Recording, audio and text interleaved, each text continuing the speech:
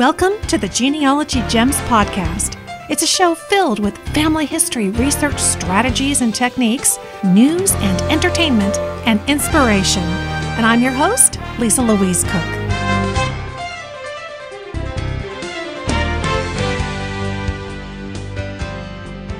Hello and welcome to Genealogy Gems podcast episode number 244. It's August 2020, and everyone's spending a whole lot more time at home and online. So I think it's the perfect time to dig in to Ancestry.com and talk about strategies that you could use to get the most out of it. Today's show comes from my 11s is with Lisa YouTube live show, and I sure hope that you've taken some time to check it out over on YouTube. So many of my podcast listeners have told me that they hadn't really thought about sitting down to watch YouTube videos. And my video viewers say the same thing about listening to audio podcasts.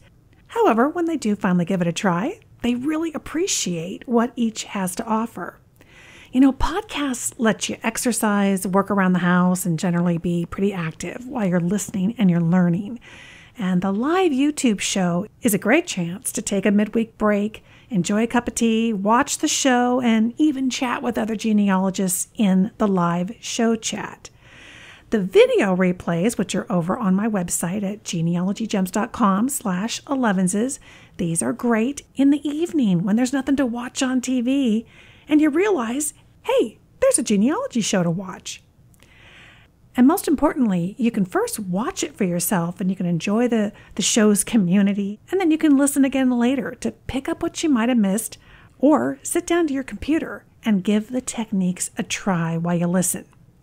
Either way, my hope is that you're going to learn something new that's going to help you achieve greater success in your genealogy. So without further ado, let's jump right into my top tips for searching ancestry.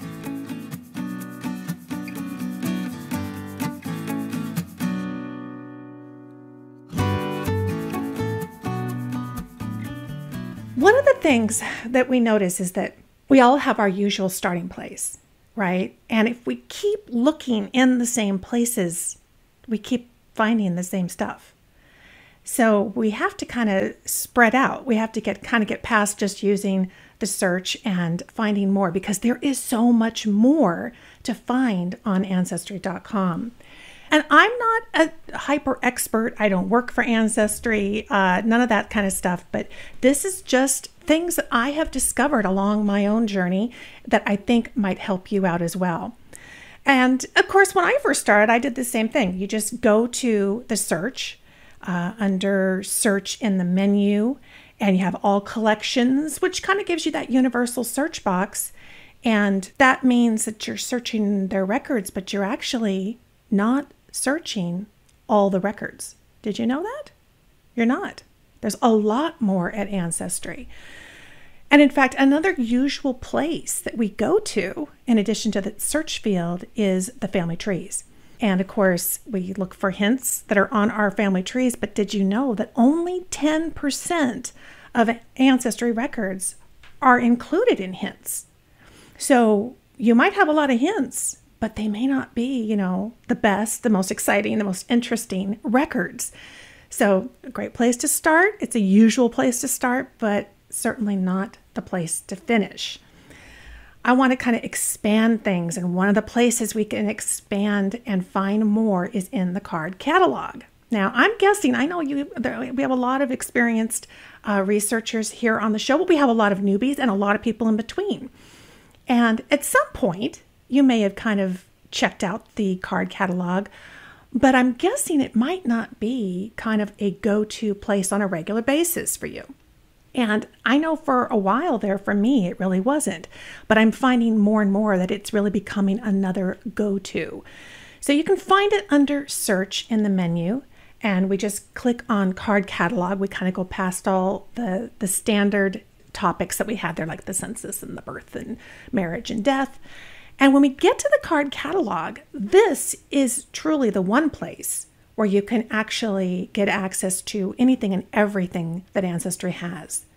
If you think about it, there really isn't any other place on the website to do that but here. Because whether things are indexed or not, whether they're browse only, whether or not they're included in hints. All of it is listed in the card catalog. That's what makes it so valuable. What kinds of stuff could you find? What are we going to see, Lisa, that we're not seeing in the other things that we're doing? Well, these are just a couple of examples. How about old maps? Lots of old maps at Ancestry. Also county histories, regional histories, not just for the U.S., postcards. If you subscribe to my newsletter, then you have seen I think it was about 2 weeks ago, I did an email newsletter about postcards that I had found and been searching at Ancestry, which really got me on this topic, thinking about this. And it was so fun to find postcards that kind of illustrated this family history that I have been developing and working on for so many years. So lots of hidden treasures. Let's take a look at a couple of them. And along the way, we're going to talk about some of the ways that you can search, maybe vary up your searches, and some quick tips. For maps, if we go on the card catalog and we look down, on the left-hand side, you're going to see those topics, right? So they have some topics where they have lots of records, and it kind of helps prompt you a little bit about what the possibilities are. You can certainly just search in the title or the keywords, but I'm going to click on maps. And here's just one example of one of the collections that they have in this map collection, the U.S. Indexed County Land Ownership Maps. And they span all the way from 1860 to 1918, nearly 7 million records, extracted from about 1,200 maps. So it's a nice size collection. Best part, it includes some of the property owners' names, might be your ancestor, indicates the township and the county boundaries. It can include photos of county officers, landholders, and some buildings and homes. So this is really that social history of the area where your family lived. And that's just one collection. When we look at this collection, we access it through the card catalog. There is a search field, and that's great. You can go straight in and try and do names and places and keywords.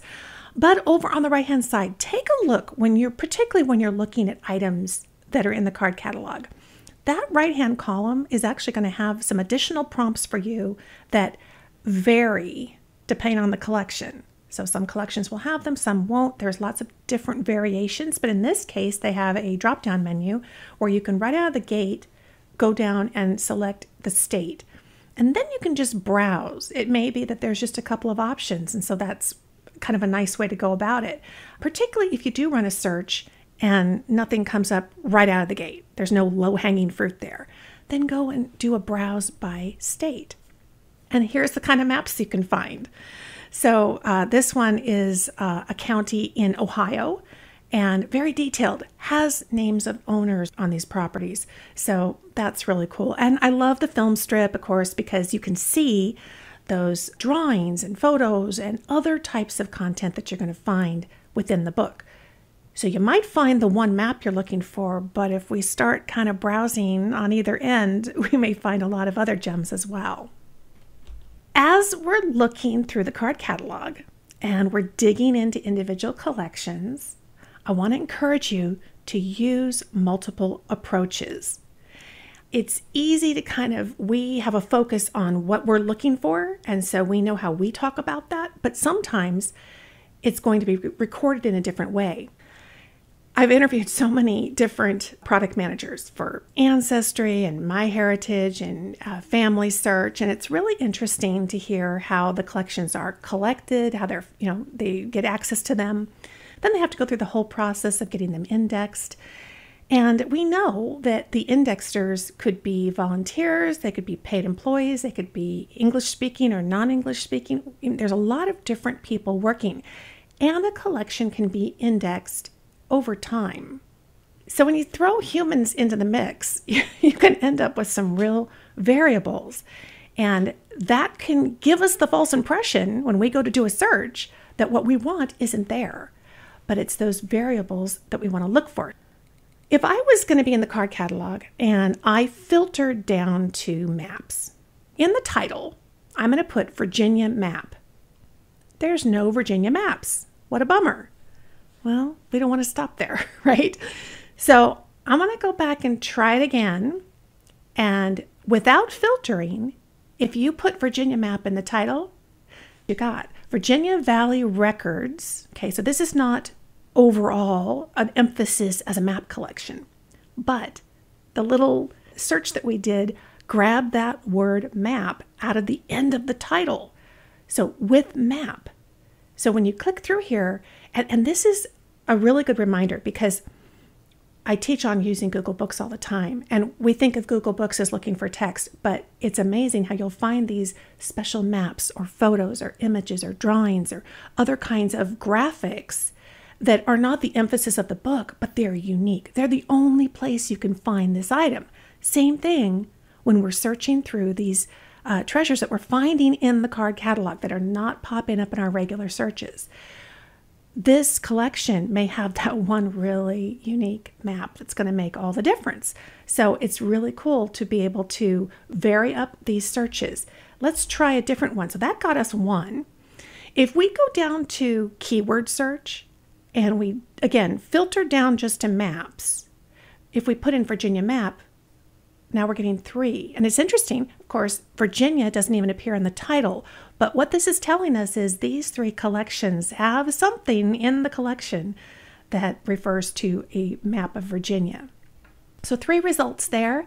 This was interesting to me. If you just put Virginia in the title, but you filter down to maps, you don't get anything. And I'll tell you, sometimes when I do these searches, I find there's some real inconsistencies. So I don't know if that's the algorithm, if that's just the search engine itself, but we have to assume it's not perfect, okay? It probably never is. They probably always have programmers that are working on it. I don't know. But we want to take into account that there may be some imperfections, both technologically and, of course, the human element. I just put in the word Virginia. I did a filter down for maps, atlases, and gazetteers, and now I get 10 results. So clicking through, I can learn more about each collection, get a feel for whether I think it's really going to have what I want, search within it, that kind of thing. So lots of different options, more than 3 searches that I ran, and many different types of results. If we don't search for any words, and I would encourage you to do this sometimes, particularly if you really need something and you're just not finding it through your keyword search. We don't know if we're really using the right terminology that the indexer used, right?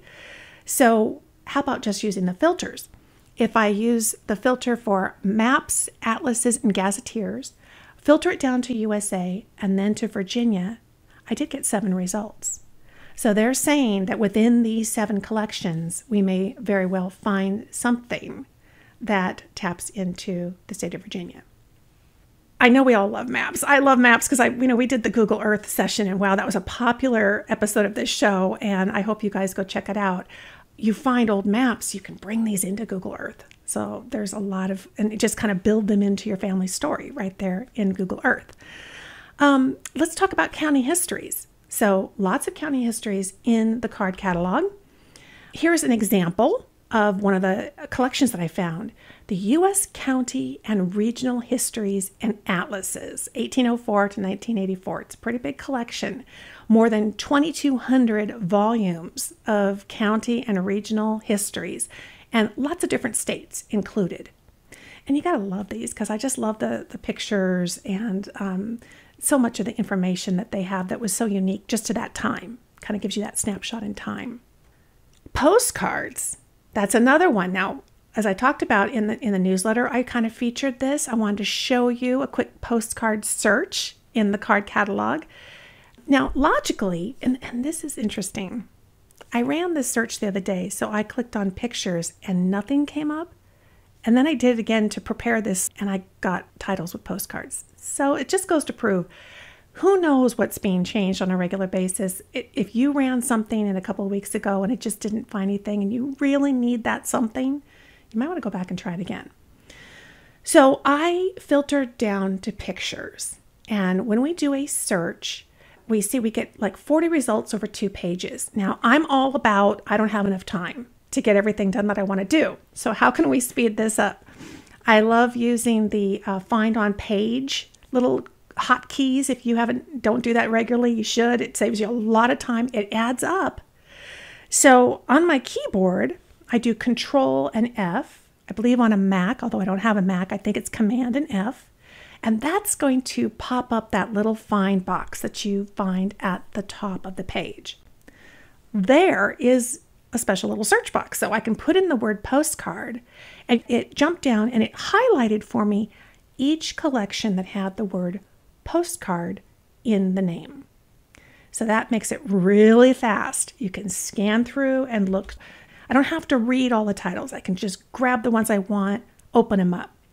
A fun little tip is if you right-click on any of these and you open in a new window, and what that does is it lets you look at each one and evaluate before you lose them, and you're not going back and forth, back and forth. You can close those tabs as you go. So lots of postcard collections here, 10 results over 2 pages of results.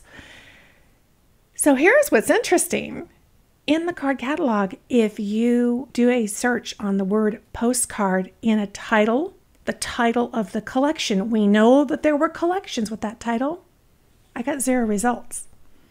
That doesn't really make a lot of sense, but that's, it's technology. And so it may not be perfect. So if I had run that, I would have gone, well, there's no postcard collections here, and just given up. No. So let's try it again. How about postcards with an S? 10 results, the same 10 we got the other way. So it looks to me, if you look at these titles, they're all postcards plural.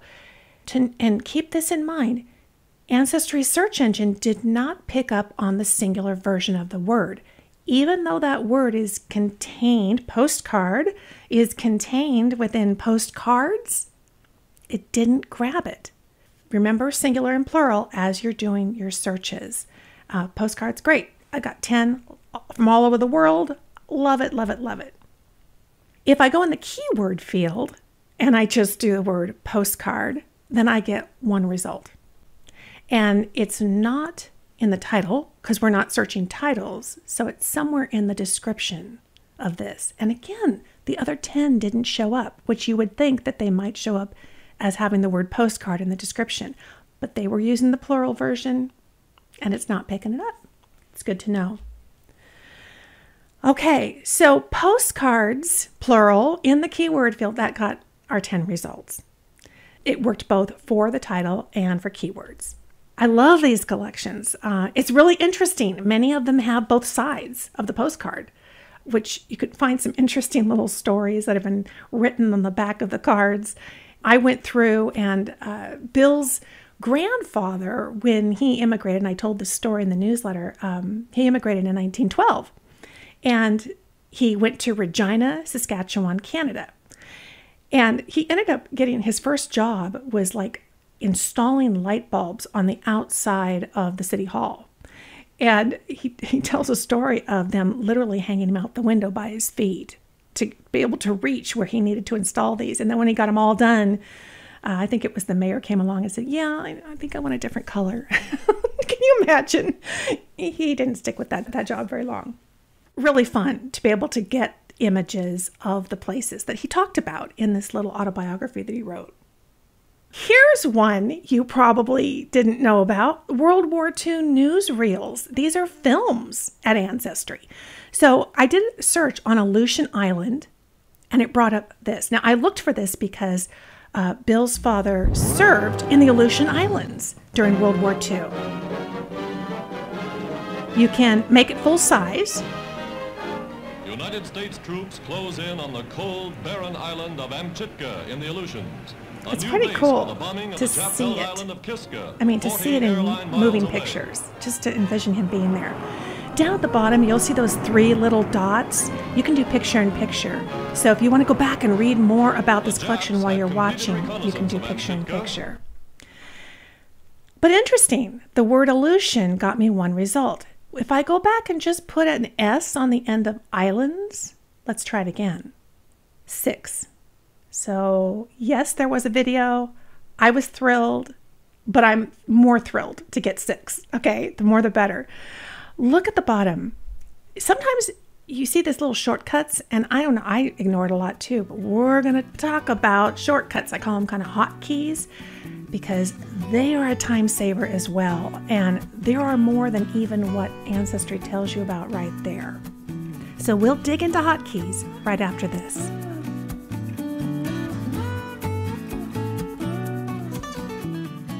Today's episode is sponsored by MyHeritage, a global discovery platform enjoyed by 110 million people worldwide. MyHeritage has it all and offers a full-service experience that bridges your past, present, and future. The MyHeritage DNA Kit reveals your ethnic origins and finds your new relatives based on shared DNA. It's popular all over the world, and their constantly growing DNA database means that more matches to new relatives are just around the corner. You'll receive a percentage breakdown of your ethnic origins from 42 supported regions and weekly email updates as new DNA matches are found. It's also the leading DNA service for anyone with European origins.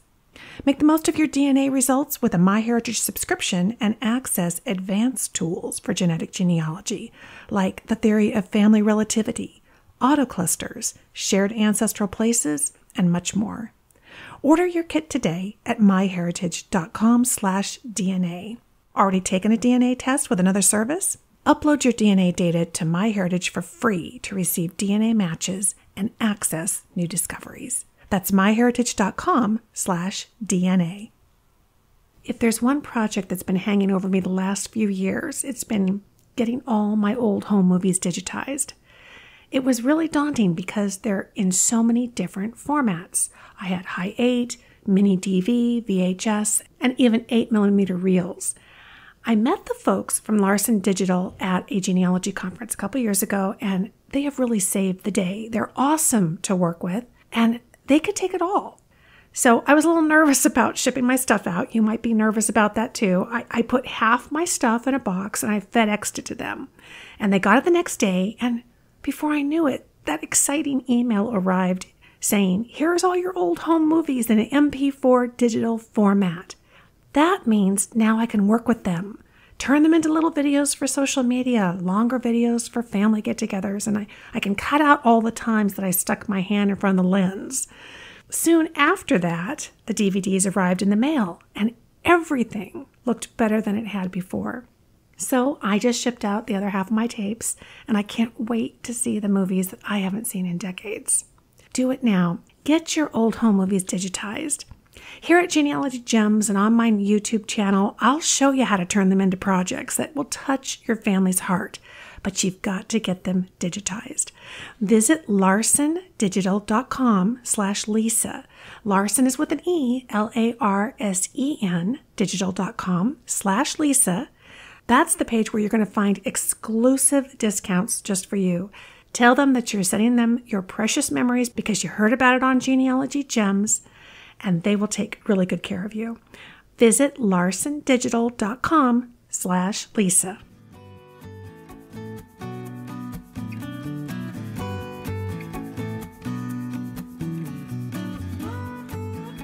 You can speed up your search when you're searching at Ancestry with hotkeys. So I'm going to show you two. One is going to be able to very quickly refine your search, and one will give you a new search. So rather than running a search and going and grabbing your mouse and then trying to find the right spot and you click it again and you try to start over again, you can do it right from your keyboard. So here I have a search for postcards, and I'm going to click the Australian collection. And I run a search and I type in, okay, well, I want Sydney, and I pick from the drop-down menu that it's in New South Wales, click my search. Now, after I run that, I think, oh, well, there's nothing there. But if I click R on my keyboard, it pops that box right back up, and I can go back and check, are there any items from Melbourne? And run it again. Or I can go back and go down to the keyword and just put in the word Sydney and see if I get something else. Oh my gosh.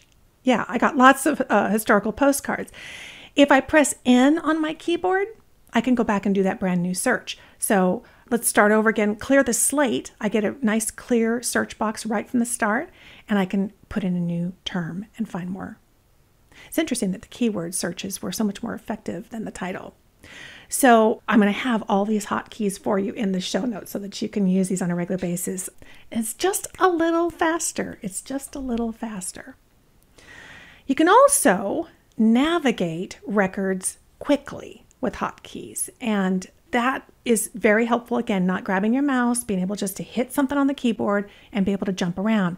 We can page back as we're looking at records. Let's go to a census record. We have that film strip at the bottom. If we press a key on our keyboard, P, and I think of it as past, the past record, P on our keyboard will jump and go back through the film strip. You don't even have to grab your mouse. So that's very handy and very quick, actually. It's interesting that the website responds so quickly to the quick keys.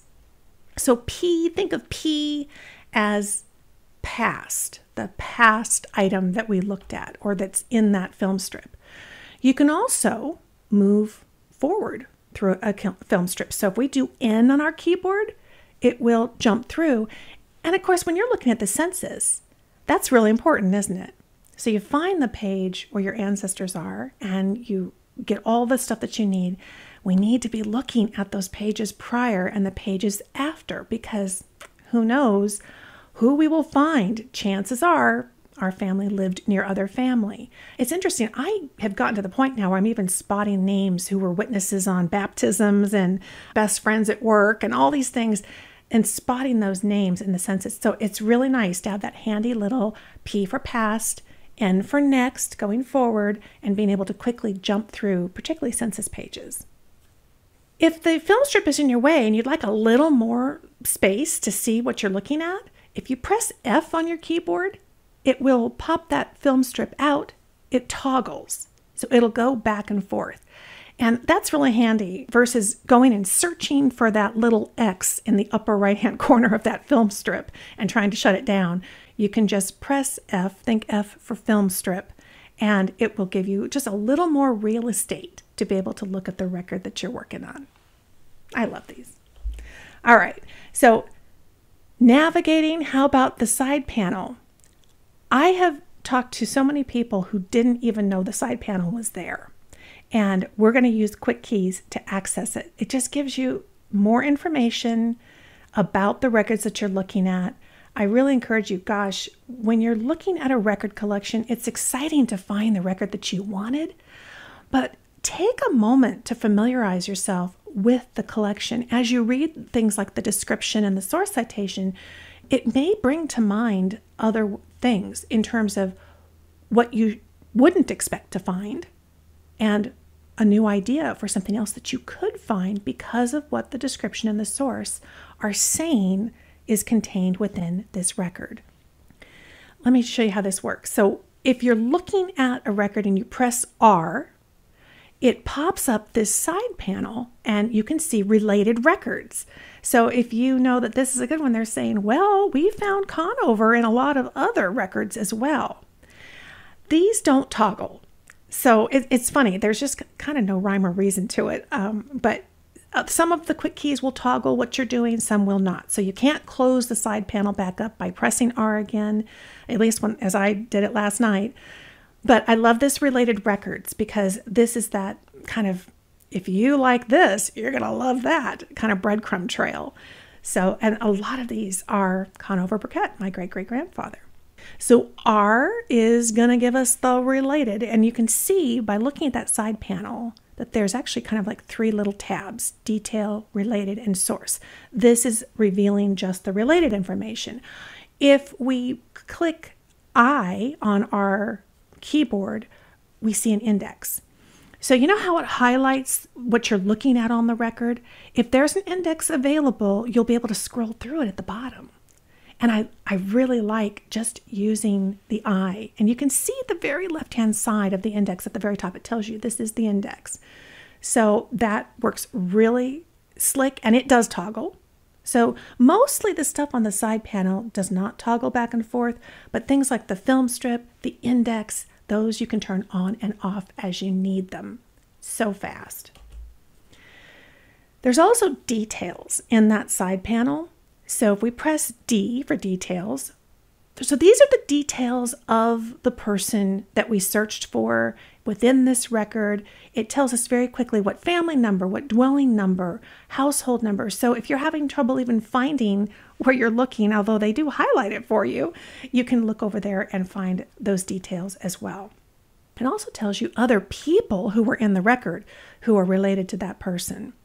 So details, very cool. Again, doesn't toggle, but you can just press the X to close that. S will show you the source. You got to get the source citation for the record that you found. And again, that's that third little tab on the right-hand side within the side panel. But here's the source citation and the source description. So there's information here that we really need to be familiar with, particularly if we're saying, I trust this record, this is the right one. Do your homework and make sure you understand what else might be included in the database, what may not be included in it, and get that source citation into your genealogy software. You can literally just use your mouse and highlight the information, copy it, and paste it into a source citation. So you gotta love the hotkeys. They're very quick, very effective, but there are more. So you can quickly move through a results list. Now this doesn't work on everything, but when you have a list, you can go J or K, or you can also press enter on your keyboard and that will open the one that you've highlighted. So J and K will help you move up and down, and you'll just have to think of words to associate with J and K to help remind you that what they do, but they go up and down a list like that. I've tried this on different lists. Sometimes it works, sometimes it doesn't, just depends, but that type of list where you saw lots of different items, it does pretty well, and then just enter. You don't even have to find your mouse. Navigate to the one that you want, to that line that you want, and press enter. And you can use all of these tips in other great collections. Here's the Sears Roebuck catalog, and there's lots of these catalogs in the card catalog. So much fun to look at these. I have found items that I wasn't sure what they were. Okay, so press S for source. We can do that. We can do R for related. We can do the D on our keyboard for details.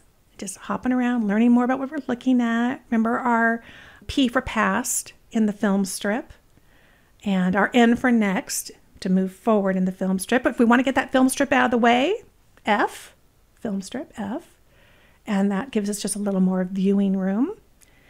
And of course you can jump if you want to. If there's 1,300 pages, you can just do some quick browsing and put any number in that search box, in that little box, the film strip box, and it will jump to that page in the collection. So way faster than trying to navigate your way either way. Use the little box and put in a much bigger number, much smaller number. It'll jump you around the collection really quickly. So I love how there are just little hidden treasures. We just have to remind ourselves that they're there and take advantage of them, because they can make the time that we spend so much more effective. You're investing money. That's important. So what did we talk about? Using the card catalog. That's just going to be another one of your go-to, right? We've got the search box. We've got the hints. Make that card catalog a place that you go on a regular basis, because only 10% of records are captured in hints. Understanding search. Okay, so it's a real eye-opener to run some of these searches and realize what I would expect to have happen, maybe it didn't happen. And it's not that it's broken. In fact, it's interesting. After I ran the newsletter article about the postcard search, I was showing how to do that and some of the things I found. And somebody emailed me and they said, oh, well, I ran a search for London, England, and I got nothing. And then I ran it in the keywords and I got some and a few, and there's not much there. It looks like it doesn't work. And it was interesting. When I got the email, I ran the same search as she talked about, and I found that we needed to vary some of the terms that we were using, maybe just the word London, not London, England, and then it was weird. You got all kinds of results. So I wrote her back and I said, well, it works, but we just have to vary it, keeping in mind who's indexing and the fact that different people index at different times. So I was going to include that in this presentation. I went back to run them again. It's behaving totally differently. And it's showing way more results. So either that's a fluke I happened to catch it before they were going to work on it, or somebody in Ancestry saw it and then fixed it. I don't know. But what it reminds us is that it's our job to be the one to be flexible, to try the different variations, and to come back to it. Don't be discouraged. Come back to it. If there's really something that you've got your heart set on finding, it might pop up the next time you do it. So understanding that there are variables, exploring those unique collections. I just touched on a couple of them. There are so many. There's passport collections and there's different immigration collections. I mean, catalogs, postcards, everything. It's really, really interesting to see the diverse amount of content that Ancestry has deep in that card catalog. And the hotkeys. I hope that speeds things up for you. So that's my top tips. Hopefully you heard something new. I know I learned something new in just putting this together for you. And certainly Ancestry is one of those go-to places. If you don't currently use Ancestry and you're thinking about it, I have a link in the show notes. Of course, when you use our links, we always appreciate that you are supporting us and the show. But that's my only affiliation, and that I went and got myself an affiliate link for Ancestry. I don't work for them or anything else, but we love when we can find records.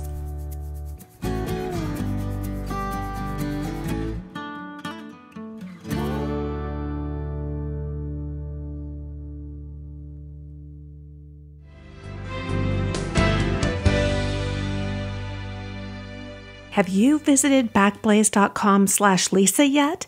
If you don't have cloud backup for your computer yet, everything on it is vulnerable to loss. Your pictures, your master genealogy database, files for work, the everyday business of your household. Losing all of that at once is as devastating as it sounds. That's why I did my homework and I found a cloud-based backup service provider. I chose Backblaze. It runs in the background 24/7, automatically saving copies of everything, including my precious video files. Did you know that some of the other leading services actually skip your video files when they do the backup? Hello, not good. And Backblaze is so easy to use. I love their free app that allows me to access all my files if I need to from my smartphone or my tablet. Most importantly, the service is totally affordable for real people. It's just $5 a month. So don't wait to ensure that all your files are safe. Do it now. Back them up like I do with Backblaze. Head over to backblaze.com/Lisa and get that $5 a month deal. Check it out for yourself. You could even do a free trial. That's backblaze.com/Lisa. Profile America, Sunday, August 23rd. Often unmentionable and little regarded, a 130-year-old American invention enjoyed, if that's the word, considerable attention earlier this year. In 1890, toilet paper on a dispensing roll was patented by the founder of today's Scott brand of paper products. Toilet paper itself dates back about 1,500 years to China, but didn't develop until the mid-19th century. Some perforated and medicated versions were available in America before the Scott product, but weren't successful. In spite of demand-driven shortages, America is on a roll when it comes to stocking this species of sanitary paper. Nationwide, there are 132 establishments producing sanitary paper products. These operations employ over 17,000 people in the $13 billion enterprise. Profile America is in its 24th year as a public service of the U.S. Census Bureau. Well, we've come to the end of another episode. This has been episode number 244, and I hope you picked up on some tips that you're excited about trying over at Ancestry.com. As always, I love hearing from you, so send me an email. Let me know what you liked, what questions you have. You can do that at genealogygemspodcast@gmail.com. You can also call me on the voicemail line. Leave a voicemail, 925-272-4021. And of course, we have a show notes page. So if you head to genealogygems.com, under podcast in the menu, go to the Genealogy Gems podcast. Click episode 244. There you'll find the show notes. You'll find the link to more notes over on the 11s is with Lisa episode page I told you about. And at the bottom of the page, there's a comment section. That's for you. That's where I want to hear from you. So do leave me a comment. Let me know. What did you find? What questions do you have about what you heard? I want to hear from you. So that's your opportunity to do that down there at the comments at the bottom of the show notes page.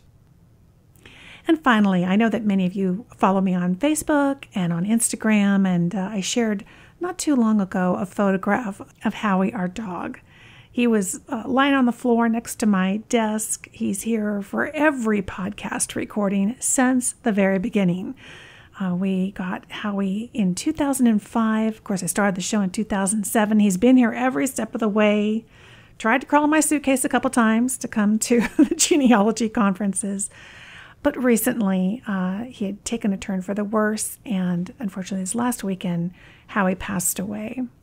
Joined our dear Coda up in heaven. We've lost 2 of our fur babies this year, and that's never easy, but we certainly count our blessings that we had him for 15 years.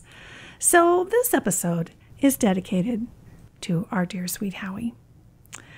I hope that you're giving your loved ones and your fur babies, if you have them, a big hug.